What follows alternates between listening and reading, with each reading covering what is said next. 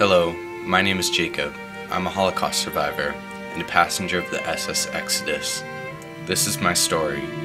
The war was over, but the fight of immigration had just begun. My family had been split up during the Holocaust, and as a result, they all ended up dead.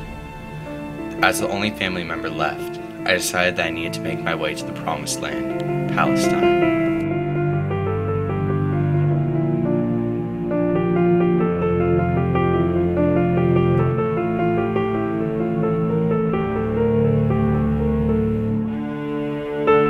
I had heard of an underground group called Hamusad al-Abed, who were smuggling Holocaust survivors into Palestine.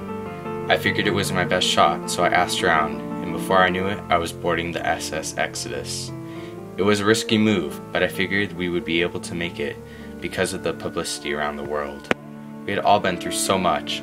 All of the people on board, including me, had been weakened, both mentally and physically. I think knowing that our journey would soon be over gave each of us some strength to get through the rest of the trip. It was like a sardine can, all 4,500 of us tightly packed aboard this old ship. The conditions weren't great, but they were better than the ones that we had once known at the concentration camps.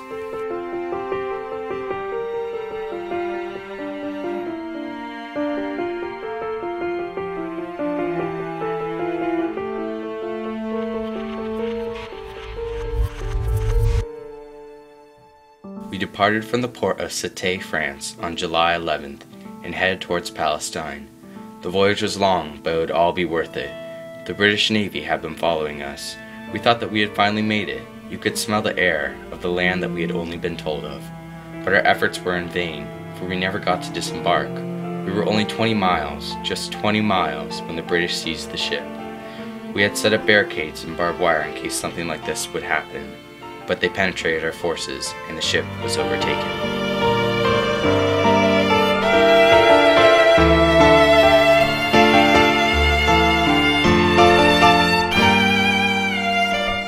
Our ship was taken to the south of France. To all of us, the world had ended.